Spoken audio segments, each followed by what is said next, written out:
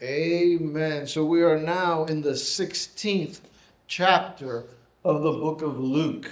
What a journey it's been through this book of Luke. The 16th chapter, and I'm going to try to cover the entire chapter in one fell swoop. One of the things that we know and we understand, there are two things that corrupt, right? Power and money. Power and money. Those are the two things that we absolutely know will corrupt people. We've seen, because of money, we've seen families destroyed. We've seen relationships destroyed. People completely change their attitudes and their things. We've seen it affect not only people and families, we've seen it affecting institutions, the church, Christians. So money is a kind of a barometer, if you will. It's a thermostat. The reason why I believe Jesus spoke so much about money, as we've gone through the book of Luke, we've hit this topic already several times. And remember that the Bible says that where your heart is, right?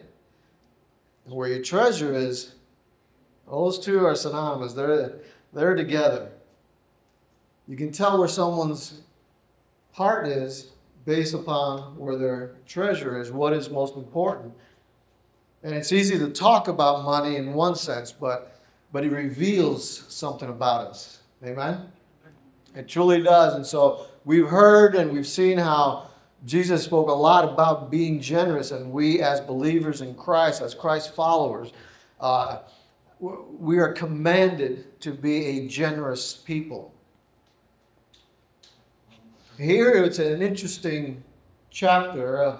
Remember, I've always struggled with this parable of the shrewd manager. Here Jesus begins to talk to his disciples. So now remember, the disciples have been with him now for 3 years. He's getting ready. He's getting closer to Jerusalem. He's getting closer to the time of his death. He knows this, understands that. And so every time he teaches his disciples, it's important, right? The most important things as you get closer to knowing you're going to be gone, you want to make sure you drive it in. And so now it says that Jesus, again, talking to his disciples, says, there was this rich man whose manager was accused of wasting his possessions. Remember, so you got this money manager, or this steward as we call it, right? And the owner of the property, of the assets, if you will, accuses him of wasting his possessions. And so he called him and asked him, "What is this I hear about you? Give an account of your management, because you cannot be manager any longer." So he had heard, I guess, maybe other people in the circle started saying, "Hey, this guy is wasting your money. This guy is cheating you. He's being irresponsible." And so there's this moment where he says, "Okay, guess what? It's time for you to give an account." And I think that's one of the things we want to keep in mind as we go through this chapter, and especially this story, that we will all give an account.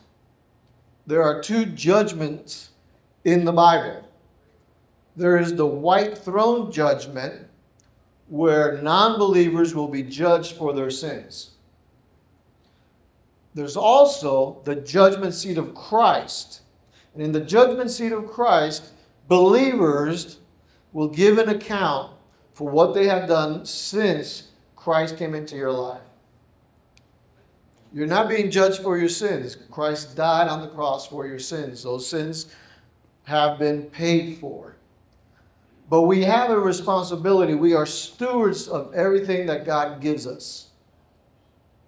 And this parable is about that fact, that you and I will give an account at some point before the very judgment seat of Christ of how well we manage what God has given us.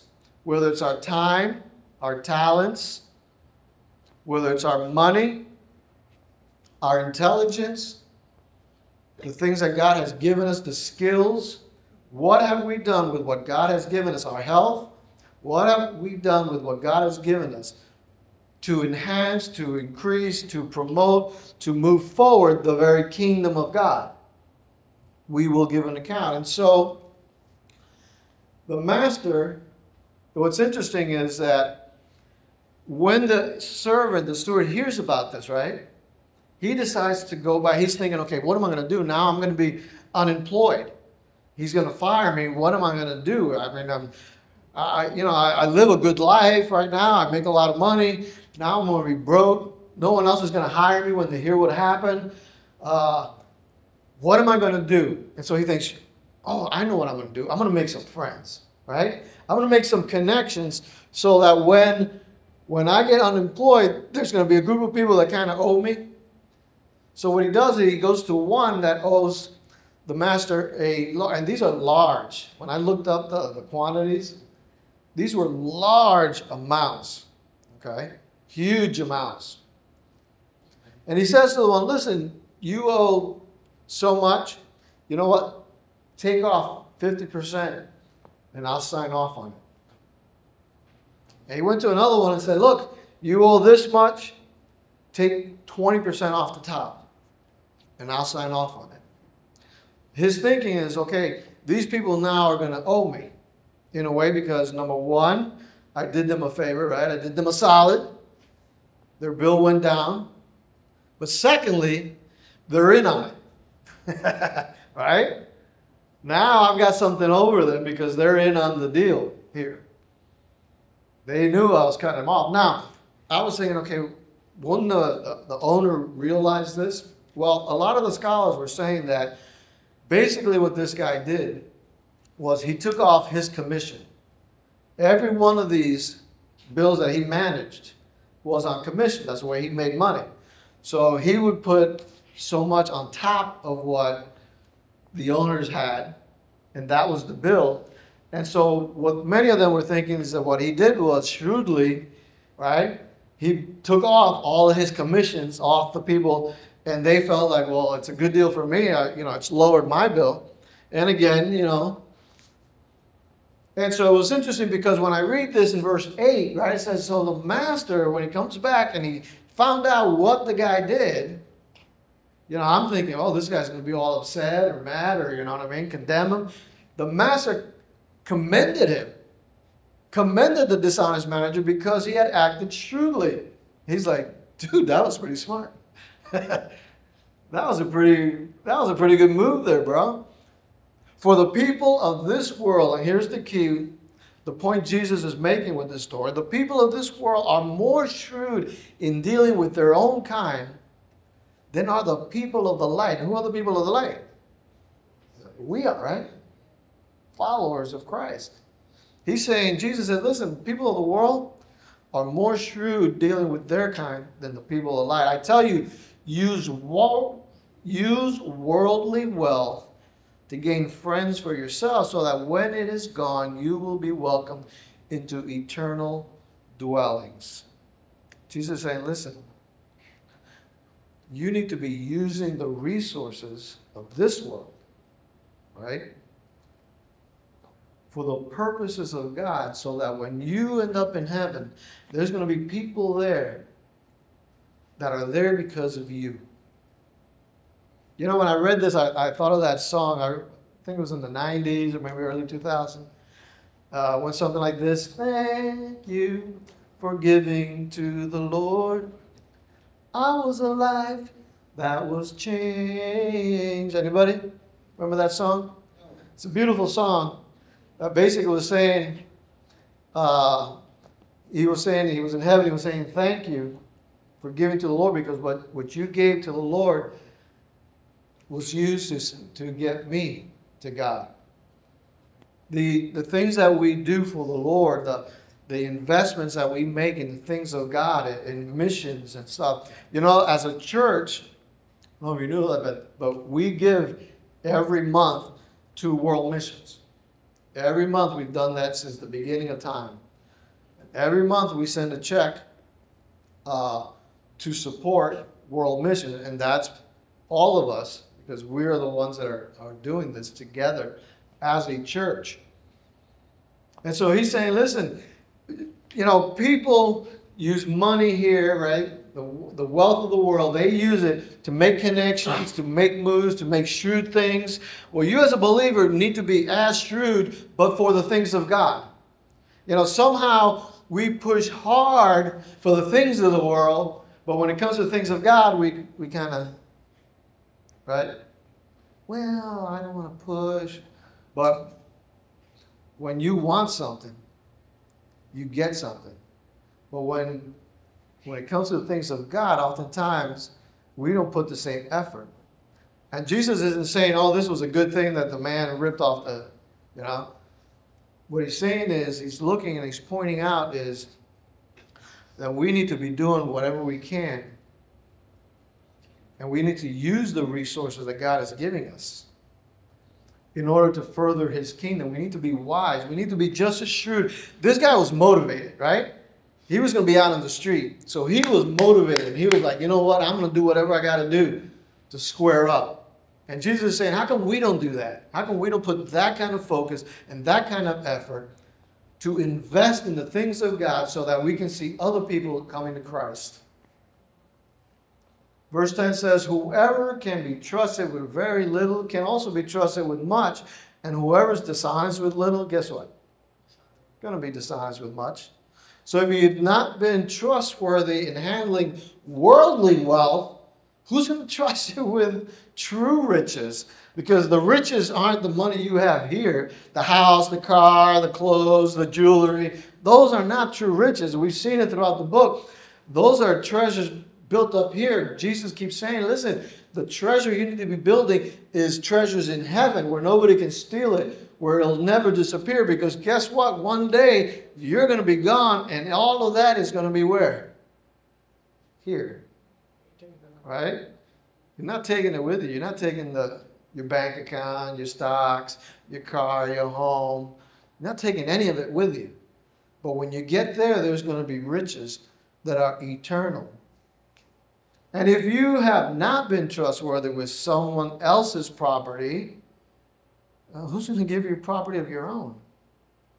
One of the things I try to ingrain in people is that we don't own anything, right? If you're a follower of Christ, we say, well, it's all the Lord's. Well, it is all the Lord's.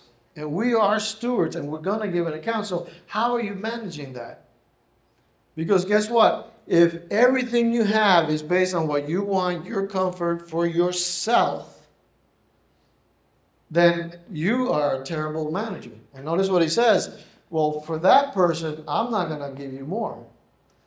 When people talk about, and I've said this so many times, right? You hear a lot of this preaching about wealth, right? The prosperity gospel that was really hot. In the 90s into 2000s. I think it's cooled down a little bit, but they're still out there, right? The more you give, the more you get. So you're really getting to give. It doesn't work that way. It's about stewardship. If you gave right now, the Bible says if you give, God will give you back 100-fold. Yeah, but if you are a waster, I don't care how much you give, God's not going to bless you. Because it's not about the gift, it's about the stewardship. That's the part that most of these preachers, if you will, or churches that are all about the money, that's the part they leave out. Your blessing and how God will bless you financially, okay, because that's the topic right now, financially. The way God's going to bless you financially is based on your stewardship, not on how much you give. If you're giving a bunch, but you're blowing it and you're not doing anything for the Lord and none of the money that you have, it's not going to work. God wants you to be a conduit. Okay? A conduit. You know what a conduit is? Right? Those little things on the wall. Okay? The only time that I actually get the power is if I plug in it, right? When I plug into there, the power comes through there to me. That's what God wants you to be. A conduit of blessing, a conduit of generosity, a conduit of, supporting missionaries and supporting the church and doing. When you are doing those things, then God looks down and goes, oh man, that's a faithful steward. And see, I got a faithful steward here. I'm going to give him more. You know what? Because the more I give him, the more he does. And wow, I can really trust him. And now I can bless him. And you know what? The overflow of what you get, because we never can outgive God. The overflow then, as you see in Scripture, many of the Bible greats were very rich people. So it's not about the money. God will give you all the money in the world, everything you need in abundance. In abundance, if you are a conduit of blessing. But if God gives it to you and you just store it for yourself, like the parable we read about the man who got that huge crop and then just built a bigger barn to keep it in. He wasn't going to share with the poor. He wasn't going to bless anybody. No, he got greedy. And people, nothing makes someone more greedy than getting a bunch of money. Amen? Amen. Right now, if I ask how many, if God gave you $1 million, how many would tithe? Every hand would go up. But I guarantee you, if you got $1 million, are you really going to give the church $100,000?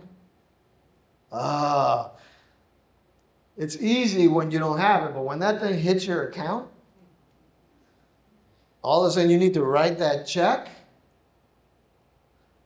That's where God really knows your heart. And the reason a lot of people aren't blessed financially is because God knows them. That's why when the rich young ruler came to God and said, oh, I want to do everything. I've been just. I follow the laws. I do everything. I want to follow you. And Jesus said, okay, great. Get rid of your money. Come on. Oh, sorry. And the guy's like, what? Oh, no. Can't do that. Well, Matthew was rich, and Jesus never asked Matthew to give up his money. Why? Because it wasn't a problem. Matthew wasn't consumed with that. And so if God can't trust you with the little things, how is he going to trust you with real things? With eternal lives? And he says in verse 13, he says, no one can serve two masters. Either you hate one or love the other, devoted to one, despise the other. You can't serve God and money. And for many people, money is their God. Right? How do you know? How do you know if God is your Lord or money is your Lord? Very simple test. We could all try it out. Ready? Give a check, give an amount that you know is way above what you can afford. You're going to have one of two reactions. A, might be scary, but you're going to feel good about yourself. Damn, I just blessed. I can't even afford this, but my gosh, I just blessed somebody.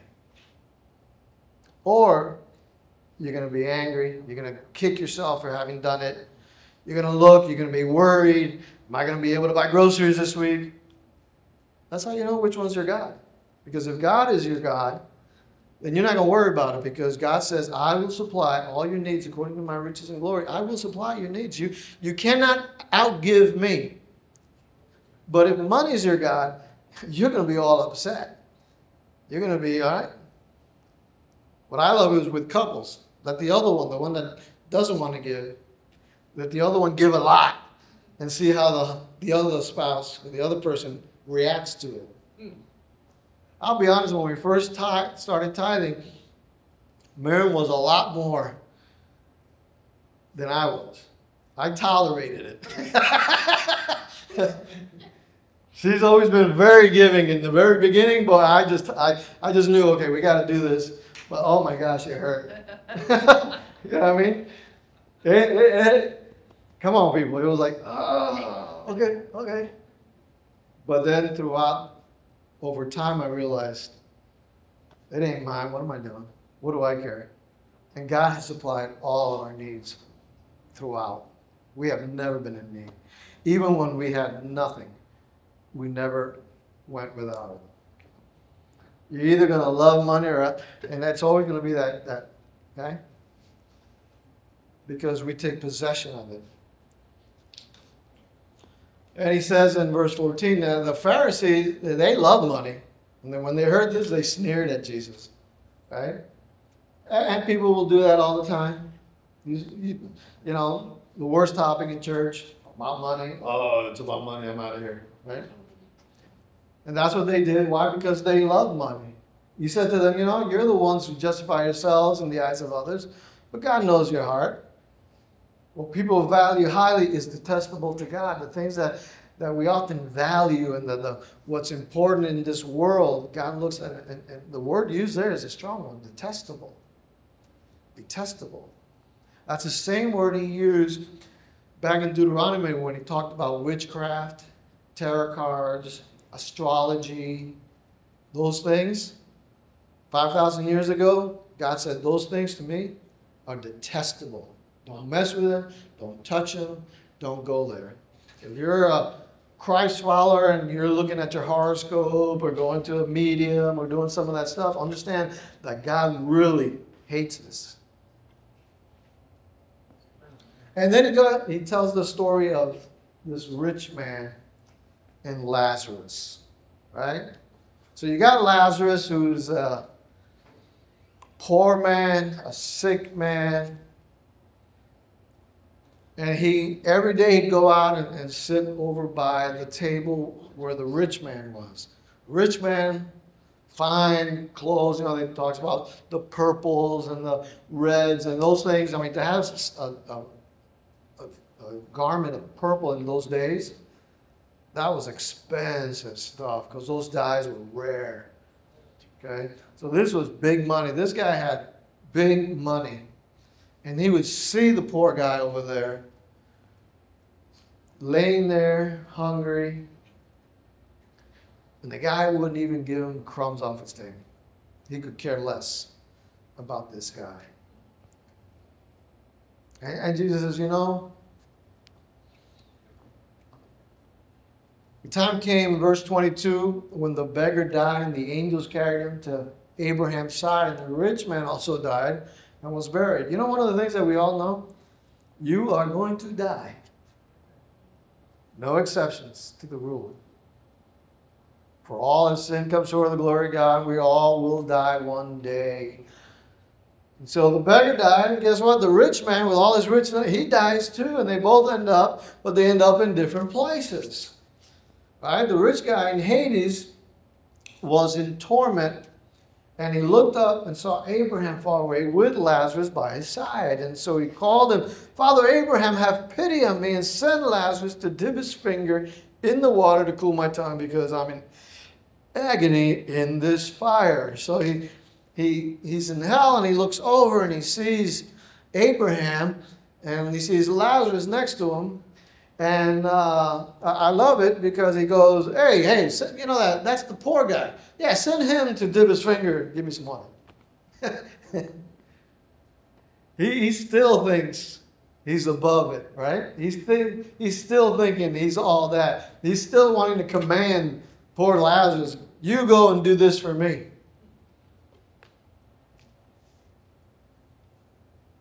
But Abraham replied, yo, dude, you remember that in your lifetime you received good things while Lazarus received bad things? But now he's comforted here and you're in agony. Besides all this, between us, there's a great chasm that has been set in place so that those who want to go from here to there cannot, and you cannot cross over from here to us. In other words, this is it. There's heaven and there's hell. And if you end up in heaven, you're in heaven forever. You end up in hell, you're in hell forever. There is no crossing over. There is no way to get around it. He said, listen, you had all these good things on earth. Lazarus, not so good. But now, guess what? Things have been reversed. As I read that, I was thinking, you know, there are times, can you think of a time that you really had a great, great time? Something in your life, a period in your life that was just awesome? All right? Just take a second, think about it. The best time in your life that you can think of. The best time. Whenever that was and whatever that was, it was short-lived, wasn't it? You know that eternity is for a long time?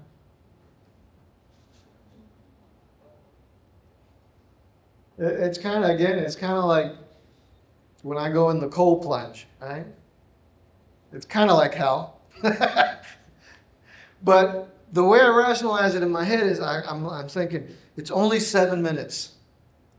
It's only 7 minutes. I can do anything for 7 minutes, right? So I'm able to go in and just suffer because it's only 7 minutes and I'm done. The Bible is clear that our life here on earth is like a blink of an eye. I mean, only yesterday I was like 20. And in about 2 minutes, I'm going to be 90. Okay? That's how fast. But eternity is forever. And eternity counts so much more. See, the things that we invest for eternity will be with us forever. The things that we invest here on earth, they come and go. They come and go. No matter how beautiful your car is 10 years from now, it ain't so beautiful. Amen? No matter how wonderful those clothes are, they're not going to fit in 5 years. Hello, am I preaching this morning?